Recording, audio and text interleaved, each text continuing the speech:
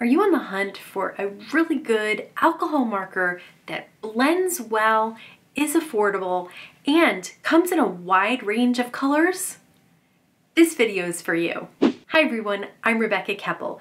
This video is going to focus on the latest release from Arrtx Pastel Markers. I've reviewed them in the past 2 different times, and I will link to those videos down in the YouTube description box below the video. This latest release of theirs includes pastel colors. So when I first went through the Arrtx markers, a lot of people wondered if they were going to increase the range of colors because a lot of the first release was brights. This release fills in nicely with some pastels and lighter colors, which work perfectly with the markers already available. If you've seen any of my media videos, you know that my first task when I get new markers or any other type of medium is to swatch them out. So let's do that so you can see all the colors that are available in this new set. This is the new Arrtx Oro Sketch Marker 24 color pastel tone set. So you can see every color in this set is a pastel or lighter color that blends in well with some of their darker or brighter colors. In this piece of paper, you also get a sketch chart, and then of course there's this really nice handy holding case for these markers. I think it's really cute, first of all, with the flowers. I love the snap on the side. It's kind of like one of those alcohol marker wallets that holds everything with loops and pockets. So you can see in each section there are 4 markers, and so there are 6 of those sections, equaling 24 markers. So I really just like having them all together like this, especially if you don't have a large craft space. This is a great way to hold your alcohol markers.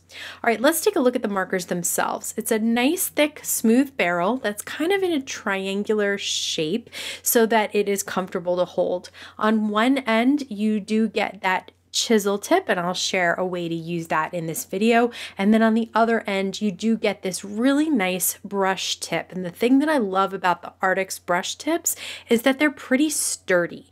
So they're kind of easy to use because of how sturdy that brush tip is. It doesn't bend over, but you still get a nice sweeping effect to the color. So I am going to swatch out the colors. This swatch set that they have included has the numbers from 401 to 426 and has the names of the colors underneath. So I decided to line up my markers in the same order as the swatch is lined up so that I can easily decide which color I want and then grab them. Now let's put this new set to work. I'm going to combine them with my other Arrtx markers so that you can see how well they work together. To start off though, I am just going to reach for these pastel markers to create a background. I mentioned using the chisel tip. I have an A2 piece of alcohol-friendly cardstock, which is ultra smooth. And I am just going to brush from side to side with the chisel tip because it's going to cover up the entire panel a lot more quickly than it would if I were using the brush tip.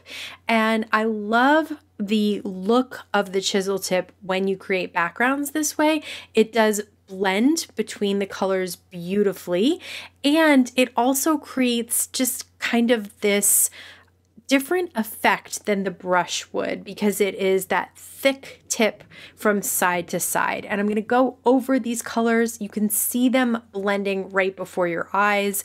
They are super smooth. I'm going to add some of the light purples in there. There's a periwinkle. There's also a wisteria and a cornflower blue. Just lots of beautiful colors. And I didn't have to even delve into the brighter colors to create this kind of pretty sea background. Okay, for the other side of the marker, this time I'm using the brush side. However, I did use Nina Solar White cardstock here, and I regretted it a little bit, honestly. Nina is smooth, but not as smooth as an alcohol-friendly cardstock is. So you can see I'm getting some white spaces because what's happening is the ink is settling into the cardstock. It's literally seeping right in there and drying fast. and that does not result in great blending. I did set that background aside to dry for a little bit, and it does dry a little more blended, but I do recommend using that alcohol-friendly cardstock even for backgrounds when you can. I did want to share that there are several shades of each color here, so I'm using 3 different pale oranges and trying to color in this fish. So the great thing about the pastels is that they have really good base colors.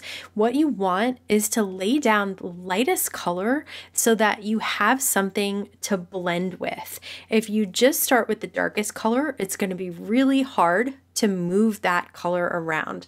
But if you start with a really barely there color and then add some details on top of it, some shading and blending, then you have something underneath that you can move that color around with.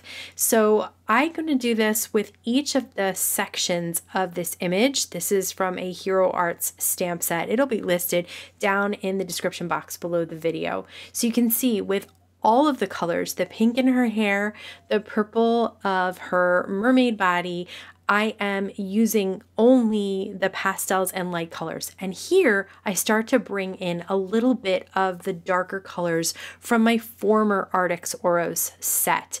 And that just adds so much depth and dimension to these images, starting with that really pale pastel color and then moving on. Okay, I'm going to use the coordinating dies and cut those images out. And then I'm going to treat that background we created with some anti-static powder tool and then stamp a sentiment and some bubbles with some Versamark ink right on top of that colored background. I'm going to pour white embossing powder on top of the image and the bubbles and then just tap off the excess right back into the jar and then use my heat tool to heat set those embossing powders so that it will really show up vibrantly on top of that beautiful light background. I'm going to use some foam squares to pop up this image. I like foam squares here because you can place them all around the image in different little spots to make sure it stays all popped up. And then I'm going to use some Ultra Bond liquid glue to adhere some of the tinier images around the mermaid and the fish. And then finally, some Hero Arts pearls as accents. I love these liquid pearls, and the white pearl on this background I think is absolutely perfect to accent and embellish it. So this was such a fun card to color and create the background and the image for. For this next card, I used a waffle flower stamp set called Bouquet Builder number 7. And I also wanted to just mention again that these Arrtx Oros markers blend beautifully, lay down color beautifully. They're easy to use because the brush tip is a little more solid than other markers that I've used. And so it makes it easy for me as a beginner to do blending and shading where I'm adding 2 different colors on top of each other and then blending out those harsh lines with the brush tip. So if you're in the market for a good alcohol marker that blends really well, that has a good range of colors, especially now with these pastels, I would definitely look at these Arrtx markers. Okay, so I did die cut out all of the flower images, and now I'm working on top of that rainbow background that we created. You can see now that it has blended out a little bit better, but still I would prefer to work on alcohol-friendly cardstock. I popped up the flowers, and now I am going to lay down the leaves behind those popped up images. So I love doing that where you just put a foam square in the center of the flower. That gives you lots of room around the outside to build up your bouquet. That's why Waffle Flower calls it Bouquet Builder. So you can add leaves on all different sides, little sprigs of leaves, other flowers underneath or on top. And then I finished this card off with a sentiment from Simon Says Stamp that I love their sentiments where you can just cut them out instead of having to do another round of stamping. And then again with those little Hero Arts pearls to add some dimension and shine and embellishment. If you want to learn more about Arrtx markers, check out my other video over here. If you want to check out this new set of Oros markers, I will have all the supplies that I used today listed down in the YouTube description box below the video. As always, I want to thank you so much for spending time with me today. Please stay safe, stay healthy, and I'll see you again soon. Can I tell you a little secret? The way that I have the shot angled to keep me in here, I'm standing on my tippy toes to film this video. This is the real me. This is the tippy toe me. Oh, the things we do. All right, I think that's it. I really think we got it all.